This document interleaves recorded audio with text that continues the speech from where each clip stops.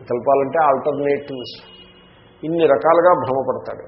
కాబట్టి ఇక్కడ మీకు గమనించండి, అది ఉందని తెలిసిందే. తెలియడం సత్వగుణం. ఏ తెలియడమైనా సత్వగుణమే. అది ఉందని తెలిసిందే, కానీ ఆ ఉన్నది సర్పము అని తెలియలేదు, అది తమోగుణం. తెలియకపోవడం తమోగుణం. ఉందని తెలియడం సత్వగుణం. కాబట్టి సత్వగుణం ఆపరేట్ చేయాలన్నా కూడా ఉందని తెలియాలి. అది ఫలానా అని తెలియకపోవడం తమోగుణం. ఎప్పుడైతే తెలియకపోయిందో ఫలానా అని, వెంటనే మనస్సు దాని మీద వికల్పాలని చేసుకుంటూ పోతాడు. ఎవరికి తోచిన ఆరోపాన్ని వాడు చేసుకుంటూ పోతాడు. ఆ వికల్పములే రజోగుణము. అక్కడికి సత్వరజస్తమో గుణాత్మిక మాయ మీకు సెట్ అయింది. అది దాని పరిస్థితి.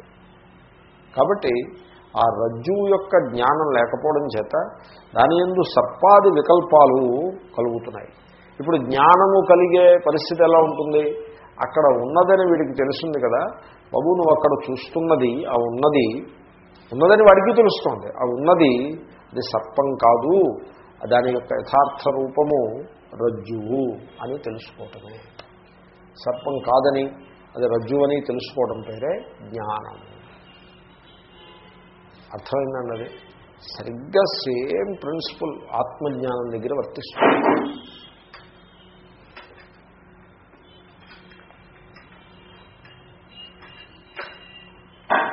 సేమ్ ప్రిన్సిపల్, ఏమీ మార్పు ఏం లేదు. ఎలాగంటే ఇప్పుడు ద్వైత ప్రపంచస్య ఉపశమే. ద్వైత ప్రపంచం ఉన్నది, నేను ఉన్నాను. ఈ నేను ఉన్నాను అనే ఆ ఉనికి అనుభవానికి వచ్చేటువంటి ఆ సత్ ఉన్నదే, దాన్ని వీడు దేహానికి అంటగడతాడు. అంటగట్టి దేహము ఉన్నది అన్నా నేను ఉన్నాను అన్నా ఒక్కటే అని భ్రమపడతాడు. ఎప్పుడైతే దేహము నేను అయిపోయానో దేహభిన్నమైన జగత్తంతా నాకంటే భిన్నంగా ఉన్నది అనే అనుభవం కలుగుతుంది, స్వప్నంలో లాగా. కాబట్టి జగత్తు నాకంటే భిన్నంగా ఉన్నది, జగత్తు కంటే భిన్నంగా నేనున్నాను అనే భేద జ్ఞానంలో వీడు బతుకుతాడు. ఈ భేదజ్ఞానం చాలా ప్రమాదకరమైనది. ఎందుకంటే ఈ ఐసోలేషన్, సెన్స్ ఆఫ్ ఐసోలేషన్, ఆ రెండవది యథార్థంగా ఉన్నది అనేటువంటి జ్ఞానం నుంచే వీడికి భయం నిర్మాణం అవుతుంది. తర్వాత ఆ బాహ్య జగత్తులో కనపడేటువంటి నానాత్వాన్ని చూసి వీడు రాగద్వేషాలతో బాధపడుతూ ఉంటాడు. అదన్నే సంసారము అంటారు. కాబట్టి ఆ ద్వైత ప్రపంచము చల్లారాలి. ఉపశమే. ద్వైత ప్రపంచం చల్లారితే, చల్లారడం అంటే తొలగిపోవుట, అది తొలగిపోతే ఏమి లభిస్తుంది?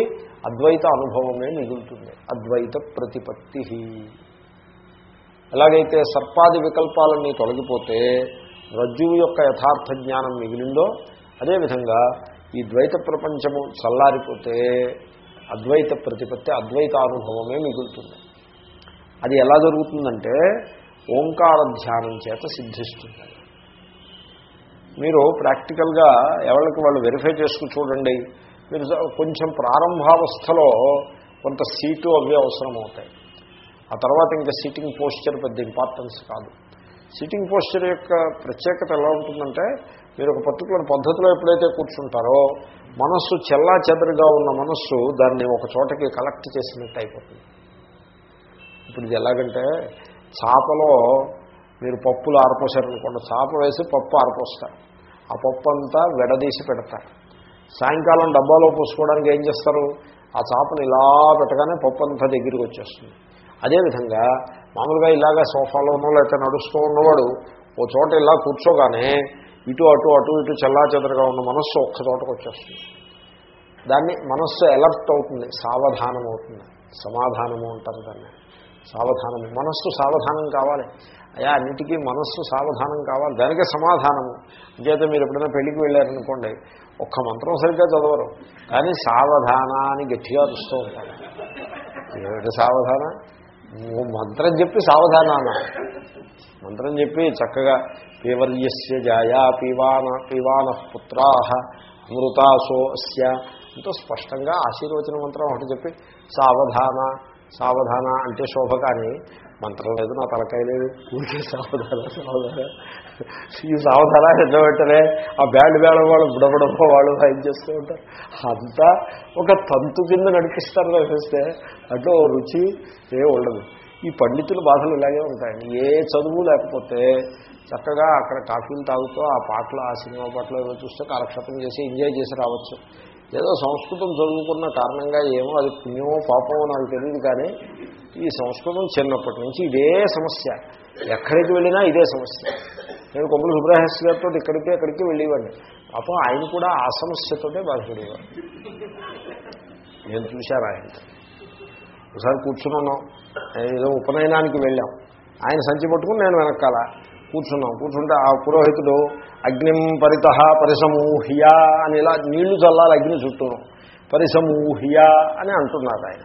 అంటే సుబ్రహ్మణ్య గారు నాతో అంటారు, పరిసమూహ్య కాదయా, పరిసమూహ్య, దీర్ఘం రాదు అక్కడ, పరి ఉపసర్గ, సం ఉపసర్గ, ఇంకా ఉహ్య ఉంటుంది.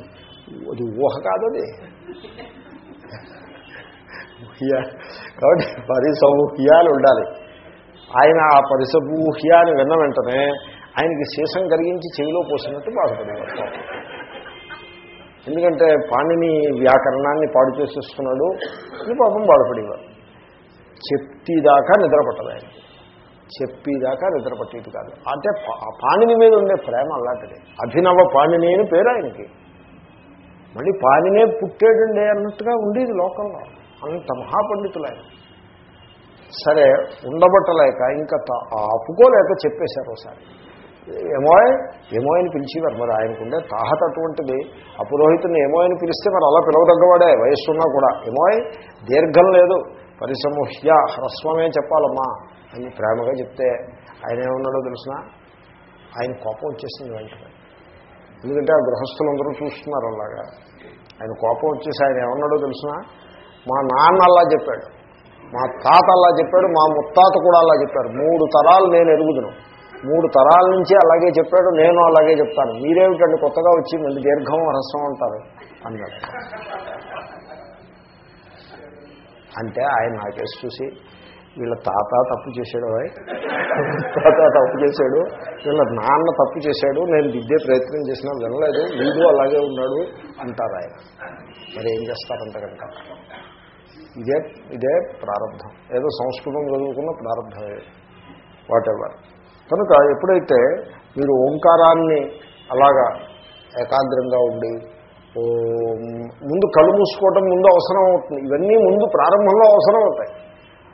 ఒకసారి మీరు ఆ అవేర్నెస్లోకి వెళ్ళిపోయారంటే ఆ అవేర్నెస్లో ఈ ద్వైతమంతా ప్రతీయమానమవుతూ ఉంటుంది, అంటే భాషిస్తూ ఉంటుంది, కనబడుతూ ఉంటుంది, కానీ ఉన్నది ఏది కాదు. ఇదంతా కూడా దీన్నే ఇంగ్లీష్లో చెప్పాలంటే స్పేస్ లైక్ అవేర్నెస్, స్పేస్ గుర్తుపెట్టుకోండి, స్పేస్ లైక్ అవేర్నెస్, చిదాకాశం. దెన్ ఆ ఆకాశంలో ఏముంటాయండి, ఆకాశంలో అనేకం ఉంటాయి. వాటిని ఇంగ్లీష్లో కంటెంట్ అని అంటారు. తెలుగులో ఏముందాం, తెలుగులో ఏముందని చెప్పండి. కంటెంట్, కంటెంట్మెంట్ కాదు, కంటెంట్. అతను హీ కేమ్ నియర్, విషయంలోనో ఏదో చెప్పాడు, he came near. So content, not contentment, content, content అండి. సో సంచిలో ఏముంటుంది, సామాను ఉంటుంది, సామగ్రి ఉంటుంది, సామగ్రి ఉంటుంది.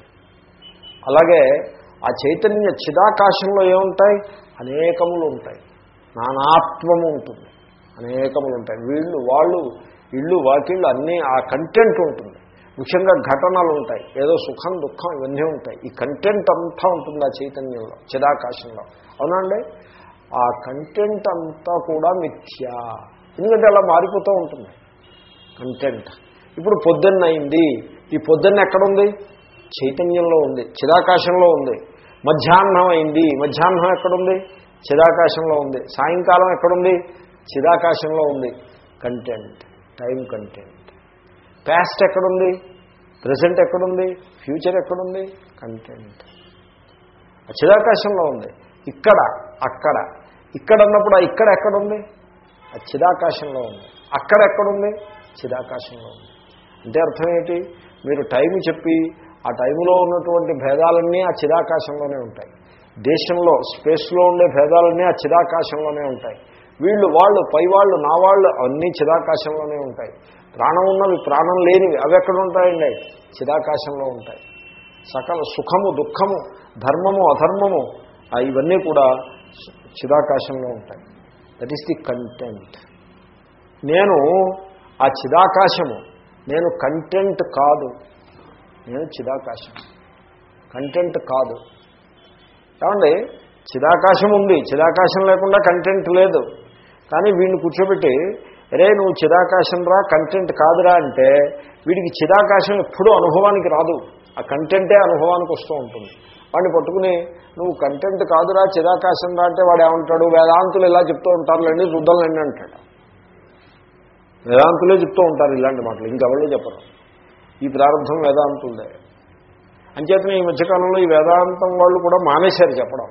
ఎందుకంటే ఇది పెంగటం లేదు, ఈ వేదాంతం పెంగది. ఈ పెంగడం అనేది ఒక విలక్షణమైన ప్రయోగం. అది దాన్ని you know it or you don't know it వాడేవారు. పింగిద్దా లేదా అని అడుగుతారు, ఎప్పుడైనా విన్నారా లేదా? పింగడము అంటే వర్కింగ్ అనమాట. మీరు రూపాయి కాసు ఇలా వేశారనుకోండి టంగ్ అంటుంది, దాన్ని పింగడము అంటారు. సంథింగ్ వర్త్ వైల్ అని అర్థం. ఈ వేదాంతం ఎవరికి అది ఎక్కదది. ఆ కంటెంట్లో ఉంది సారవంతా అని అందరూ అనుకుంటూ ఉంటే కంటెంట్ మిథ్య అంటే ఏమన్నమాట అది. కానీ మీరు కనుక ఓంకార ధ్యానం చేసినట్లయితే ఓం అని అనగానే ఆ కంటెంట్ అంతా విలీనమైపోతుంది. కంటెంట్ ఒక్కసారి శాంతించేస్తుంది. ఉపశమే. కంటెంట్ ఎప్పుడైతే శాంతించేసిందో ఆ స్పేస్ లైక్ చైతన్యం మిగులుతుంది.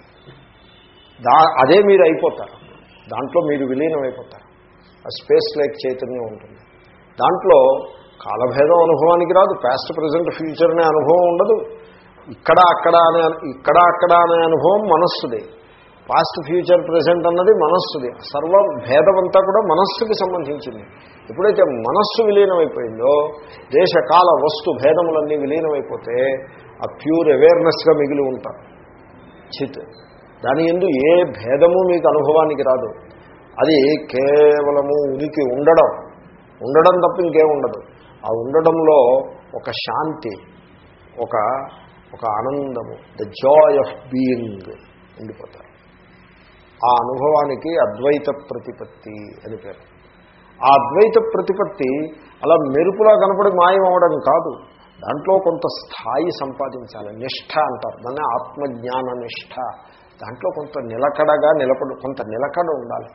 అప్పుడు ఏమవుతుందో తెలుసునండి, you have a norm to compare with. ఈ జాగ్రత్త అనుభవం ఉన్నది. అనుభవం అంటే కంటెంటే కదండి. ఈ కంటెంట్ ఉంది, ఈ కంటెంట్ తోటి కంపేర్ చేయదగినటువంటి ఒక నార్మే లేకుండా అయిపోయింది మనకి. దాంతో ఈ కంటెంట్ అంతా సత్యం అన్నట్టుగా అనిపిస్తుంది. కానీ ఎప్పుడైతే మీరు ఓంకార ధ్యానం చేస్తారో, ఆ అవేర్నెస్లో నిలబడతారో, ఆ అవేర్నెస్ అది చాలా solid రియలిటీస్, diamond like reality. Awareness ఆ చిరాకాశం. అవేర్నెస్లో మీరు ఎప్పుడైతే నిలబడతారో అప్పుడు మీకు ఒక కంపేర్ కాంట్రాస్ట్ కుదురుతుంది. That awareness చిదాకాశము and it's content. ఆ చిదాకాశంలో జాగ్రత్త అవస్థ వస్తుంది, దాంట్లోనే స్వప్నావస్థ వస్తుంది, దాంట్లోనే సుషుప్తి ఉంటుంది. ఆ జాగ్రత్త అవస్థలో కంటెంట్ సుఖం వచ్చినప్పుడు ఆ చిదాకాశంలో వస్తుంది, ఆ అవేర్నెస్లో వస్తుంది. యు ఆర్ అవేర్ ఆఫ్ సుఖ, యు ఆర్ అవేర్ ఆఫ్ దుఃఖ. అవేర్నెస్లోనే మీకు ఇవన్నీ అనుభవాలు వస్తూ ఉంటాయి. ఈ మార్పులన్నీ అవేర్నెస్లో వస్తూ ఉంటాయి. ఈ కంటెంట్ అంతా కూడా అవేర్నెస్లోనే భాషిస్తూ ఉంటుంది. ఓహో, here is the content and here is the space like awareness. Compare and contrast ఉంటుంది. అప్పుడు జగత్తు మిథ్య అంటే అవును అనిపిస్తుంది. వేదాంతులకి జగత్తు మిథ్య అనేది వాళ్ళకి అలా అనుభవంగా తెలుస్తూ ఉంటుంది. అనుభవంతో మిథ్య అని అంటారు. అంతేగాని అంచేతనే జగత్తు యొక్క మిథ్యాత్వము అనుభవానికి వచ్చినవాడు వాదాలకి వాటికి పోవడం. ఇప్పుడు జగత్తు సత్యమా మిథ్యా అని ఒక సెమినార్ పెట్టారు. జగత్తు సత్యమా మిథ్యయా అని ఒక సెమినార్ పెట్టారు. ఆ సెమినార్కి అద్వైత పండితుల్ని ద్వైత పండితుల్ని కూడా ఆహ్వానించారు. ఇక్కడ పెడుతూ ఉంటారు, తిరుపతి సంస్కృతి యూనివర్సిటీలో పెడుతూ ఉంటారు. నేను చూశాను అటువంటి సెమినార్లు కొన్ని. ఆ పండితులు ఆ స్టేజ్ మీద కూర్చుని వాదులు ఆడుకుంటూ ఉంటారు. ఒకళ్ళొకరి మీద ఒకళ్ళు ముందు ప్రారంభం first 15 minutes half an hour ప్రేమగానే బాగానే ఉంటుంది, ఏమంటే ఏమండి అని. ఇంకా ఆ తర్వాత కావేశాల్లో పడిపోతారు. నిలువు బొట్టు వాళ్ళు జగత్తు సత్యం అని వాదించేస్తూ ఉంటారు, బల్ల గుద్దేసి, బల్ల విరిగిపోయిట్లా గుద్దేస్తూ ఉంటారు. ఈ అడ్డబొట్టు వాళ్ళు వీళ్ళేమో జగత్తు సత్యం ఎందుకు అవుతుంది, మిథ్య అవుతుంది, శంకరాచార్యులు చెప్పారు, ఉపనిషత్తులు చెప్పారు, వీళ్ళు కంగారు పడిపోతూ ఉంటారు. ఇంతకీ ఈ సభకి ముందు ఆ సభ తర్వాత యూనివర్సిటీ వాళ్ళు ఇచ్చే సంభావన వీటి మీదే, వాళ్ళ దృష్టి వీటి మీదే ఉంటుంది, వీళ్ళ దృష్టి వీటి మీద. కాబట్టి ఇప్పుడు జగత్తు సత్యమని వాదించి వాడికి జగత్తు సత్యమే, జగత్తు మిథ్యని వాదించి వాడికి జగత్తు సత్యమే. ఈ ప్రోగ్రాం అరేంజ్ చేసిన వాడికి జగత్తు, అందరికీ జగత్తు సత్యమే కానీ మిథ్య ఎక్కడుంది? ఓసారి ఈ ప్రోగ్రాంకి నన్ను పిలిచారు. నన్ను పిలుస్తూ ఉంటారు, నేను వెళ్ళడం మానేశాను కాబట్టి వాళ్ళు పిలవడం మానేశారు. లేకపోతే నేను ఇంకొకసారి వెళ్ళుంటే వాళ్ళు చెప్పారు కూడా, మిమ్మల్ని పిలిచినప్పుడల్లా మీరు రారాయా బాబు, మీతో ఎలా వేగాలో అర్థం కావట్లేదు, మీరు రండి, మీకు విమానం ఖర్చులు ఇచ్చుకుంటాం, రావాయా మహానుభావం, వచ్చి ఆ స్టేజ్ మీద కూర్చో, నువ్వు ఏదో పెద్ద పండితుడు అని ఊరంతా చెప్తూ ఉంటారు, పిలిస్తే నువ్వేమో రావేమిటి అని ఆయన పాపం నాతోటి ఒక ఫ్రస్ట్రేషనే వ్యక్తం చేశాడు. నేను చెప్పాను, చూడు నేను వాదనలో పాల్గొను, మరి అయితే వాళ్ళు జగత్తు సత్యం అని చెప్పేసి వాళ్ళు బలబుద్ధి చెప్పేస్తుంటే మేము అలా వేలమొహం వేసి చూస్తున్నాము, ఎవడో నోరున్నవాడు వచ్చి కాదురా అని చెప్పేవాడు ఒకడు కావాలి కదా అని వాళ్ళు అంటారు. పాపం వాళ్ళ ప్రేమను మనం మెచ్చుకోవాలి. నేనంటాను, నేను వాదనలో పాల్గొను, ఎందుకంటే జగత్తు మిథ్య అనేది అనుభవానికి తెచ్చుకోవాల్సిన విషయం, అది వాదించి నిరూపించాల్సింది ఏం కాదు, నిరూపించలేరు కూడా. వాడు జగత్తు సత్యమని నేను ఏమైనా సరే అదే స్టాండ్లో ఉంటానని వస్తాడు, వాడితో మీరు ఏం వాదిస్తారు? ఓపెన్ మైండ్ ఉన్నవాడికి చెప్పాలి కానీ క్లోజ్డ్ మైండ్ ఉన్నవాడికి ఏం చెప్తారు? చెప్పకూడదు. ఇదంతా కూడా ఆధునిక కాలంలో వచ్చిన మార్పులు. దాంతో నాకు కొన్ని తిరుపతి ట్రిప్పులు తప్పాయి. ఒకసారి వాళ్ళు పిలిచారు, మోక్షం అంటే ఏమిటో చెప్పండి, మీరు ఏ వాదనలు చేయొద్దు, మోక్షం అంటే ఏమిటో చెప్పండి అంటే నేను అన్నాను, తెలుగులో చెప్తానన్నా. తెలుగులో మాకు పనికిరాదు, సంస్కృతంలో చెప్పాలన్నారు. నాకు అభ్యాసం లేదయా, సంస్కృతంలో గడగడ మంచినీళ్ళు తాగినట్టు మాట్లాడడం అభ్యాసం లేదు. అభ్యాసం లేకపోతే నన్ను పట్టుకుని నువ్వు తెలుగులో అంటే మా వాళ్ళందరికీ అర్థం కాదు, పోనీ ఇంగ్లీష్లో చెప్తాను. ఇంగ్లీష్లో వద్దు, తెలుగులో వద్దు, సంస్కృతంలోనే చెప్పు అంటే అభ్యాసం లేదు కాబట్టి నేను ఆగిపోయాను. లేకపోతే పోనీ వెళ్ళి మోక్షం మీద 4 మాటలు చెప్పచ్చు. కానీ ఆ సభ చూశాను నేను, మోక్షం మీద చెప్పిన వాళ్ళందరూ సంస్కృతంలో చెప్పారు, సంస్కృత పండితులు. కానీ అక్కడ కూడా నిలువు బొట్టు వాళ్ళు, అడ్డబొట్టు వాళ్ళు ఒకళ్ళు కొట్టేసుకుని తిట్టేసుకుని దాన్ని గలాభానే చేశారు. అప్పుడు నేను అనుకున్నా, నయం మనం ఒప్పుకోలేదు, నయం మనం వెళ్ళుంటే మనకి చాలా మనస్సుకి క్లేశం కలిగేది అని అనిపిస్తుంది. వాళ్ళు ఏదో ప్రయాణ ఖర్చులునో రైల్వే ఛార్జెస్, సెకండ్ క్లాస్ ఏసీను అవి ఇస్తారు. తర్వాత ఏవో సత్కారం కూడా చేసి సంతకం పెట్టుకుని 4,000 5,000 ఇస్తారు. ఈ 4,000 5,000 జేబు నిండా పెట్టుకుని తెచ్చుకుని ఏం చేయాలి? వీటిని ఎక్కడ ఖర్చు పెట్టడమా, ఎలా ఖర్చు పెట్టడం? ఇప్పుడు ఉన్న వేలు చాలలేనట్టుగా ఇవి కూడా ఒకటి తప్ప అని అర్థం ఉన్నదానికి. కాబట్టి మిస్టిక్స్, వేదాంతిన్స్ ఎలా ఉంటారంటే వాళ్ళు ఆ అవేర్నెస్లో నిలబడి ఉంటారు. ఓంకార ధ్యానం చేసి ఆ చిద్రూపంగా నిలబడి ఉంటారు. ఆ స్పేస్ లైక్ అవేర్నెస్లో కంటెంట్ కనపడుతూ ఉంటుంది. కానీ ఆ కంటెంట్ కనబడుతున్నా కూడా అది మిథ్య, అది నిజం కాదు అనే అనుభవానికి వస్తుంది. ఆ అనుభవం మీద అంటారు వాళ్ళు, అబ్బే ఇదంతా షో అయ్యా, ఇదంతా కూడా ఒక జగన్నాటకం, నువ్వు అలాగే సాక్షిగా ఉండు అని వాళ్ళు తమ అనుభవాన్ని జోడించి చెప్పిన మాటలు అంటారు. దానికి అద్వైత ప్రతిపత్తి అని పేరు. ఈ అద్వైత ప్రతిపత్తికి ఉపాయమే ఓంకారము. దాన్ని ఈ గ్రంథంలో మేము నిరూపిస్తాము. తస్యద్వైతస్య హేతుతః వైతథ్య ప్రతిపాదనాయ ద్వితీయం ప్రకరణం అని, దీన్ని బర్డ్స్ ఐ వ్యూ అంటారు, విహంగమ దృష్టి. సో అన్నీ ఒకసారి వ్యాఖ్యానం చేస్తున్నారు. 2వ ప్రకరణం ఉన్నది, దాన్ని వైతథ్య ప్రకరణము అని పేరు. ఇక్కడి నుంచే వచ్చింది ఆ పేరు, వైతథ్య ప్రతిపాదనాయ. వైతథ్యము అంటే హుళక్కి అని అంటారు. ఈ హుళక్కి అనే మాట విన్నారా ఎప్పుడైనా? హుళక్కి అంటే ఉన్నట్టు కనపడుతుంది తప్పిస్తే ఏమీ లేదు, దాన్ని హుళక్కి అంటారు. వైతథ్య ప్రతిపాదనాయ. ఓసారి ఏదో ఒక ప్రైజ్ వచ్చింది ఇతనికి, పెద్ద పెట్టిలో రంగు కాగితంతో రిబ్బను చాలా అలంకారాలను ఇచ్చేసి ఒక ప్రైజ్ ఒకటి వచ్చింది. ఆ ప్రైజ్ ఇచ్చిపోయారు ఎవరో. ఎవడో అతను తీసుకొచ్చి అయ్యా మీకు ఏమన్నారు ఆయన ఈ ప్రైజు ఈ ఉపహారం అని ఇచ్చిపోయాడు. ఈయన ఉప్పాడు, రిబ్బన్ ఉప్పాడు ముందు. రిబ్బన్ చాలా అందమైన రిబ్బను. ఆ ముడి వేసినప్పుడు కూడా ముడి కూడా అందంగా వేస్తారు, అంతా ఆర్టిస్టిక్గా వేస్తారు. ఇదో శోభ. ఎవరో నాకు అన్నం వడ్డిస్తున్నారు, అన్నం వడ్డిస్తూ ఆ అన్నాన్ని అలా పద్మాకారంగా పేర్చబోయారు. నేను ఉన్నాను ఎందుకమ్మా నన్ను హింసపెడతారు, ఈ ఆకారాలు ఇవి వద్దు. అలాంటివి ఉన్నాయి, ఇదంతా అమెరికాలో ఉంటాయి. అలాంటిది ఒకటి ఉంటుంది. అన్నం పెట్టేసి అక్కడ ఒక కప్పు ఒకటి దాని మీద పెట్టడం, పెట్టేసి చుట్టూ ఉన్నదంతా తీసేయటం. అలా కప్పుతో బాగా నొక్కి ఆ కప్పు తీసేస్తే అది పద్మాకారంగా ఉంటుంది. నేను వెళ్ళి కూర్చోగానే పద్మం ఉంటుంది అక్కడ ఎదురుకుండా. ఆ పద్మాన్ని నేను తినేస్తున్నానని అర్థం. ఏమిటి భ్రాంతి, ఎందుకు అలా వృధా చేసుకుంటారు అని నేను చెప్పాను. సో అంతా ఆ రిబ్బను బాగా కట్టి అందంగా కట్టి సరే ఉప్పారు ఆ రిబ్బను. కాగితం, ఆ కాగితం రంగు కాగితం, దాన్ని చెప్పబుద్ధి కాదు. కానీ వీళ్ళేమో శుభ్రంగా దాన్ని అలా కట్టేసి పెట్టి మొత్తానికి దాన్ని చింపి లోపల ఇంకో పెట్టి అదంతా ఉప్పితే లోపల ఏదో చెత్త ఉంది. ప్యాకింగ్ సమ్ యూస్లెస్ స్టఫ్, ఏదో వీధిలోంచి ఎండిపోయిన అరటి పండు తొక్క ఏదో ఉంది దాంట్లో. ఏమిట్రా ఇది వచ్చింది బహుమానంగా అంటే దాని కింద కాగితం మీద April 1 అని. ఈ జగత్ అలాంటిది, అది సత్యం కాదు. సత్యంలాగా అనిపిస్తుంది. అది నడిచే సమయంలో చాలా నెత్తి మీద తాండవం చేసుకున్నట్టుగా మనల్ని హింస పెడుతుంది. అదంతా సత్యమని మనం భ్రమపడుతూ ఉంటాము.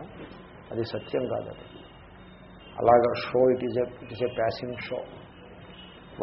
ఇది వితథం, జగత్ వితథం. హుళక్కి ఏమీ లేదు, ఉన్నట్టు అనిపిస్తుంది తప్పిస్తే ఏమీ ఉండదు. నేతి బీరకాయ లాంటిది. నెయ్యే ఉండదు, దాంట్లో నెయ్యి ఉండదు, ఏముండదు. నేతి బీరకాయ జగత్ అలాంటిది. వితథం, జగత్ వితథం, మిథ్యా మాయా. సో ఈ విషయాన్ని బాగా లోతుగా ప్రతిపాదించే ప్రకరణం రెండవది, వైతథ్య ప్రకరణం.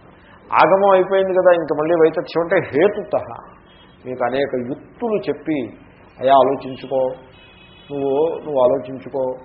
జగత్ అనేది చూడండి, టైం ఉంది. టైము ప్రవాహం కదా జగత్ అంటే. ప్రవాహం అన్నది టైంలో ఉంటుంది. మనం జీవితము జగత్ అంటే ఎలా ఉంటుంది, పాస్ట్ ప్రజెంట్ ఫ్యూచర్ అని ఉంటుంది. Horizontal time, past present future. ఏమంటే మీరు కొంచెం ఓపికగా ఆలోచిస్తే మీకు పాస్ట్ అనేది ఏమీ లేదు, ప్రజెంటే ఉందని మనకు స్పష్టమైపోతుంది. ప్రజెంటే. మీరు పాస్ట్ అనుకున్నది కూడా మీరు అనుభవించిన సమయంలో అది ప్రజెంటే. ఇప్పుడు ప్రజెంటే. తర్వాత మీరు ఆలోచించండి, నేను నిన్న అక్కడ ఉంటిని అనేది మీరు భావన చేయండి. రేపు నేను అక్కడ ఉంటాను అనేది భావన చేయండి. ఇప్పుడు ఇక్కడ ఉన్నాను అనేది భావన చేయండి. ఈ మూడు భావన చేయండి. Compare and contrast, back and fourth. నిన్న నేను అక్కడ ఉన్నాను, ఇప్పుడు ఇక్కడ ఉన్నాను, అది కంపేర్ చేసుకోవాలి. అలాగే ఇప్పుడు ఇక్కడ ఉన్నాను, రేపు నేను అక్కడికి వెళ్తాను, అది రెండు కంపేర్ చేసుకోవాలి. కంపేర్ చేసుకుని చూస్తే మీకే తెలిసిపోతుంది. ఏమిటో తెలుసునా, ఏమిటో నిన్న మొన్న అని అంటున్నాం కానీ తస్సదియా ఇప్పుడు ఉన్నాను అనే దానికి ఉన్న యథార్థత, ఆ రియాలిటీ, అది అనుభవం. అది దాన్ని ఏం వర్ణిస్తాం, అది అనుభవం. ఈ రియాలిటీ ఆ నిన్నకీ లేదు, ఆ రేపుకి లేదు, ఇప్పటికే ఉంది. అంటే ఏమైపోయిందో తెలుసిన, ఈ హారిజాంటల్ టైం అని మీరు ఏదైతే అంటున్నారో, past present future, past present future, horizontal time. ఈ హారిజాంటల్ టైం అనేది ఏదైతే ఉందో అది కేవలము ఏ సిరీస్ ఆఫ్ ప్రెజెంట్ తప్ప ఇంకేం కాదు. నిన్నని మీరు పేరు పెట్టినా అది ప్రెజెంటే. మళ్ళీ పక్కన దాని మళ్ళీ present present present present present. అలాగా ఏ ట్రైన్ ఆఫ్ నౌ. ట్రైన్ పెట్టెలు ఉంటాయి. ఈ పెట్టే ట్రైనే, ఆ పెట్టే ట్రైనే, ఆ పెట్టే 30 పెట్టెలు ఉంటాయి. 30 పెట్టెలు ట్రైనే. అదేవిధంగా నిన్న మొన్న అటు మొన్న అదంతా ప్రెజెంటే. నవ్వు, ఇప్పుడు నవ్వు, ఇప్పుడు ఇప్పుడు ఇప్పుడు ఎప్పుడు ఇప్పుడే. అది ఒక స్టేజ్. ఇంతవరకు ఒప్పుకున్నారా? నేను కూడా ఒప్పుకోరా? నేను కూడా ఒప్పుకోకపోతే నమో నమః తుభ్యం నమో నమః. ఇంకా మనం ఏం చేసేది ఏం లేదు. అక్కడికి వచ్చాం. అయితే అప్పుడు ఏమనాల్సి ఉంటుంది మనము, టైం అనేది it's a flow of now. ఇప్పుడు అనే దాని ప్రజెంట్ మూమెంట్ ఏదైతే ఉందో అది అలా ప్రవాహ రూపంగా ఉంటుంది అని. దాని మీద అభిప్రాయం ఏంటంటే, చూడు ప్రవాహం ఇంతకుముందు ఇప్పుడు, ఇప్పుడు కూడా ఇప్పుడే అని మీరు అన్నప్పుడు, ఆ ఇంతకుముందు ఇప్పుడు లేదు కదా, ఇప్పుడే ఉంది, ఇంతకుముందు ఇప్పుడు లేదు. కానీ మరి ఇప్పుడు లేకున్నా ఇంతకుముందు ఇప్పుడు అనే భావన వచ్చింది కదా. ఈ భావన ఎక్కడి నుంచి వచ్చింది? మెమొరీ నుంచి, స్మృతి నుంచి వచ్చింది. కాబట్టి ఎప్పుడైనా ఇప్పుడే ఉంటుంది. కానీ ఆ ఇప్పుడులో ఒక ప్రవాహ దృష్టి ఆ స్మృతి కారణంగా ఉంటుంది. సపోజ్ స్మృతిని పక్కన పెట్టండి మీరు. స్మృతి అంటే గడిచిపోయిన దాన్ని memorise, it is a record of the earlier event in the mind. ఆ మైండ్ యొక్క రికార్డుకే స్మృతి అని పేరు. స్మృతి అనేది ఏం ఉండదు, మైండ్ యొక్క రికార్డే అది ఆ స్మృతి అన్నది. ఆ మెంటల్ రికార్డు తీసి పక్కన పెట్టండి. మెంటల్ రికార్డు మీరు పట్టరావద్దు. అలాగే రేపటి ఇమాజినేషన్, మెంటల్ ఇమాజినేషన్ తప్ప ఇంకొకటి లేదు. ఆ ఇమాజినేషన్ కూడా ఆ పాత రికార్డుని బట్టి ఉంటుంది. అంతకుముందు మీ మెమరీలో ఉన్నదే మీరు ఇమాజిన్ చేస్తారు, అంతకంటే వేరే ఏం కాదు. అంచేతనే మాకు దేవుడు కనపడ్డాడు, మా ఇంట్లో దేవుడు పుట్టాడు అని చెప్తూ ఉంటారు చూసారా. వాళ్ళకి కనపడ్డ దేవుడు, వాళ్ళకి అనుభవానికి వచ్చిన దేవుడు, వాళ్ళ మెమరీకి సంబంధించిన వాడే అయ్యి ఉంటాడు. సుతరాము కొత్త దేవుడు ఎవరికి కనపడ్డాడు. దేవుడు ఫోటోల నుంచి వస్తే విభూతి వస్తుంది, లేకపోతే చపాతీలు వస్తాయి తప్పిస్తే ఎవరికీ తెలియంది సుతరాము ఏమీ తెలియంది ఎప్పుడూ రాదు. మెక్సికన్ డిష్ ఒకటి ఉందనుకోండి, అది రాదు, వస్తుంది, అది రాదు. ఓన్లీ వీడికి తెలుసున్న డిష్లే వస్తాయి. ఎందుకంటే అంతా వీడి మెమొరీ మీద ఆధారపడి ఉంటుంది. కాబట్టి భవిష్యత్తులో వీడు భవిష్యత్తు గురించి చెప్తాడు చూసారా, అది మీ మెమొరీలో ఉన్నదే వాడు చెప్పి భవిష్యత్తు అవుతుంది. సపోజ్ మీ మెమొరీలో లేనిది చెప్పాడు అనుకోండి, అప్పుడు ఆ చెప్పిన వాడి మెమొరీలో ఉన్నా మీ మెమొరీలో లేనిది చెప్పాడు అనుకోండి, ఇంకా మళ్ళీ మీరు వాడి దగ్గరికి జాతకానికి వెళ్ళరు. ఎందుకంటే వాడు మీకు తెలియదు ఏదో చెప్తుంటే వాడి దగ్గరికి ఎలా వెళ్తారు? కాబట్టి ఈ ఫ్యూచర్ యొక్క ఇమాజినేషను ఈ పాస్ట్ యొక్క memory replay, it's a replay. కాబట్టి మీరేం చేస్తారంటే పాస్ట్ మెమొరీని, ఫ్యూచర్ ఇమాజినేషన్ని డ్రాప్ చేసి జస్ట్ ప్రెజెంట్లో ఉన్నారనుకోండి, అప్పుడు ఏమవుతుందో తెలుసిన, the horizontal time has come to an end. అప్పుడు మీరు ద ప్రెజెన్స్లోకి వెళ్ళిపోతారు. ఇంకా present is no more a present, it is the presence, it is the being, it is the vertical now, it is not horizontal anymore, it is not flow, it sustains all flow, but it self is the depth of the vertical presence, the being. దాంట్లో నిలబడి ఉంటారు. ఆ అనుభవం ఎప్పుడైతే మీరు తెచ్చుకుంటారో అప్పుడు past, present, future అనేది మిథ్యా, కాలము యొక్క ప్రవాహం మిథ్యా. అకాల్, సత్ శ్రీ అకాల్. సత్, సత్ the depth of being is అకాల్, కాలాతీతం. నానక్ జ్ఞాని ఆయన, గురునానక్. ఆయన చెప్పి వేదాంతం ఎంత అద్భుతమైన వేదాంతం చెప్తారు ఆయన. ఆ తర్వాత వాళ్ళు ఏదో దానికి మామూలుగా దానికి చుట్టూ ఏదో గుడ్డ ఒకటి కట్టి బొట్టు పెట్టి ఏదో చేస్తారు కదా. ఆయన జ్ఞాని. అకాలానికి వెళ్ళిపోతారు. ఆ కాలాతీతమైనటువంటి వెర్టికల్ డెప్త్లోకి వెళ్ళిపోతారు, అవేర్నెస్.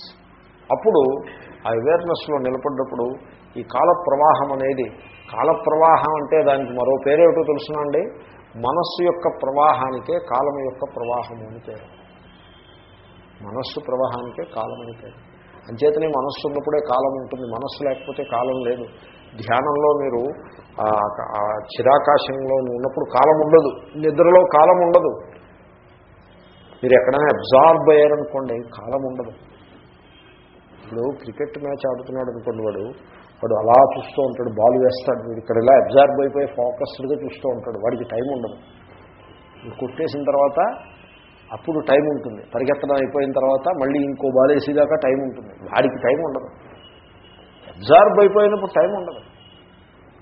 అబ్సార్ప్షన్ లేకుండా మైండ్ ఫోకస్ లేకుండా చెల్లాచెదరుగా ఉంటుంది, ఎలజడిగా, అప్పుడే ఉంటుంది టైం. అబ్సార్ప్షన్లో టైం ఉండదు. ఆ డెప్త్లోకి వెళ్ళిపోతారు. కాబట్టి ఆ టైమ్లెస్ బీయింగ్ దాంట్లో నిలబడి ఉన్నవాడికి ఈ జగత్తంతా కూడా వ్యర్థం, కాల ప్రవాహంలో కనపడే బొమ్మలు తప్పిస్తే అది సత్యం కాదు అనే అనుభవం వస్తుంది. ఈ అనుభవాన్ని ఎదరవాడికి చెప్పడానికి అనేక హేతువుల్ని ప్రతిపాదిస్తారు. ఇది రెండో ప్రకరణం యొక్క టాపిక్. తథా అద్వైతస్యాపి వైతథ్య ప్రసంగ ప్రాప్తౌ యుక్తితః తథాత్వదర్శనాయ తృతీయం ప్రకరణం. ఎప్పుడూ కూడాను ఈ వాదులలో రెండు రకాలు ఉంటాయి, రెండు స్టేజీలు ఉంటాయి. ఒకడు ద్వైతం సత్యం అంటాడు.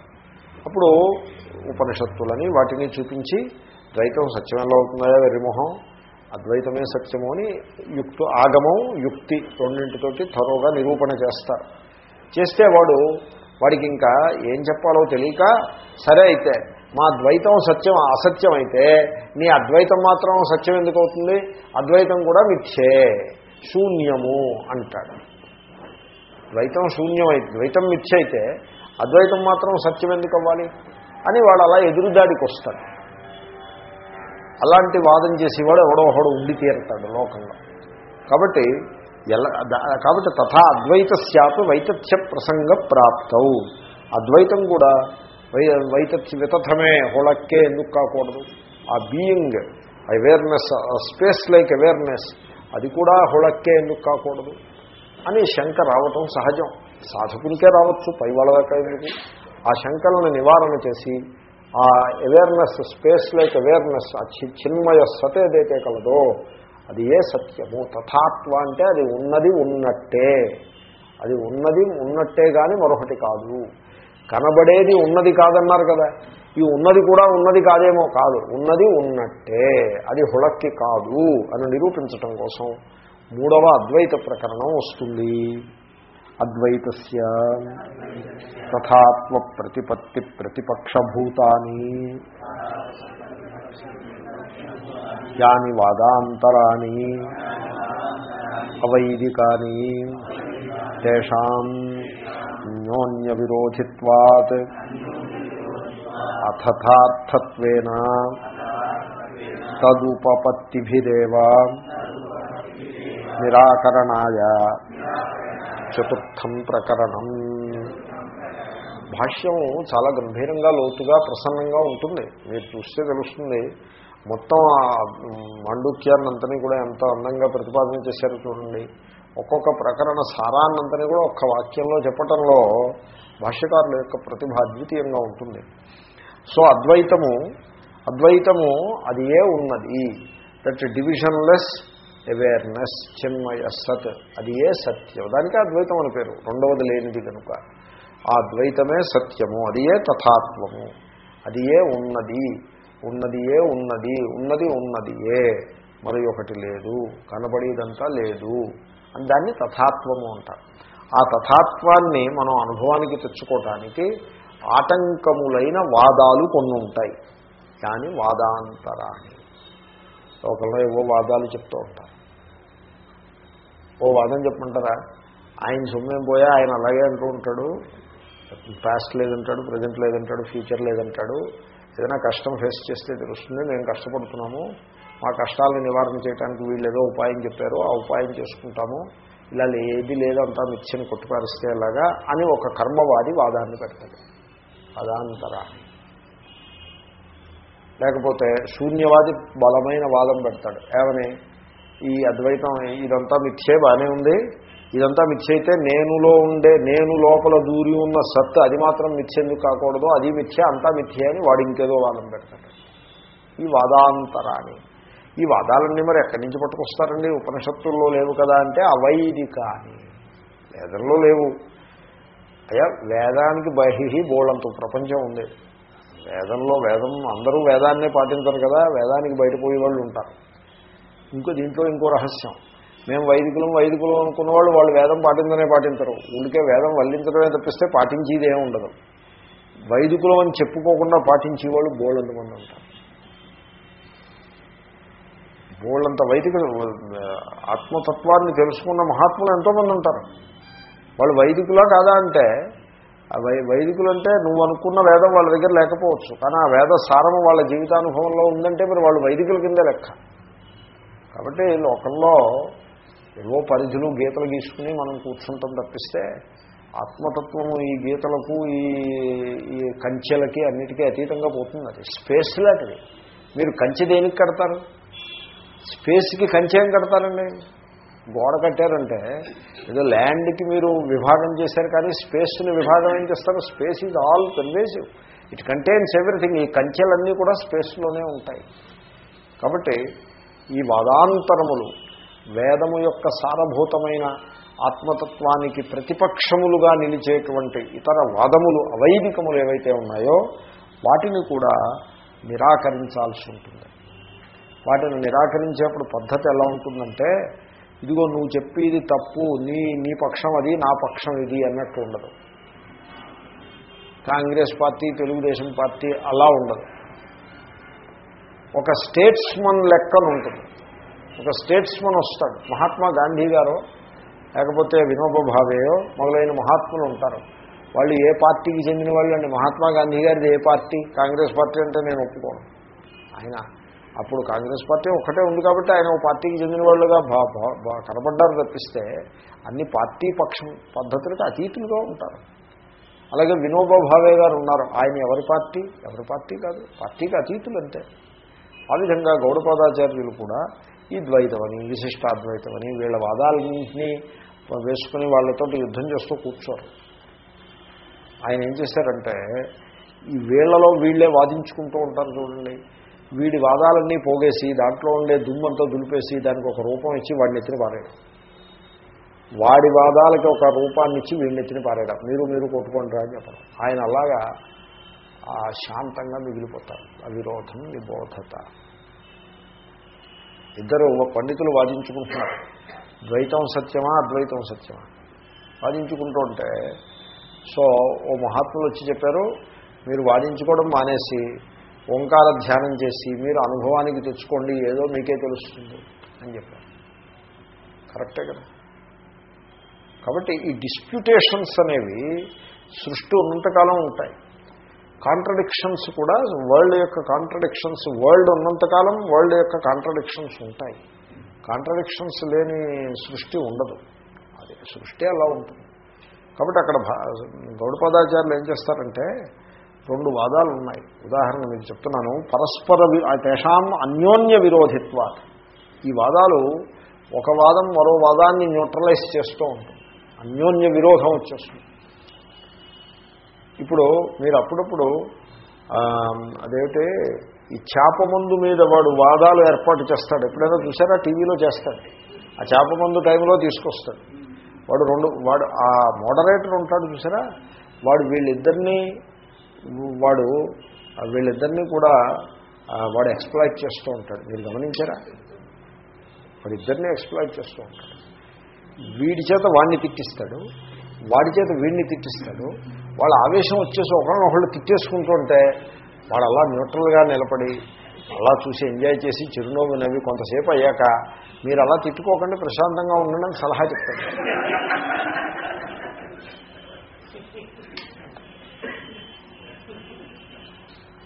కాబట్టి ఇప్పుడు చేప మందు మీద వాదం వింటే మనకి మతిపోతుంది. ఇప్పుడు దాన్ని ఏమనాలో అర్థం కాదు. అది మంచిదనాలా చెడ్డదనాలా ఏదీ తేలదు. అలాగే ఉంటుంది. అలాగే ఈ జన విజ్ఞాన వేదిక వాడిని ఒకరిని తీసుకొస్తాడు, ఈ జ్యోతిషం వాడిని ఒకరిని తీసుకొస్తాడు. వీళ్ళిద్దరినీ కూర్చోబెడతాడు. కూర్చోబెట్టి వాళ్ళ చేత వీడు ప్రశ్న వేస్తాడు.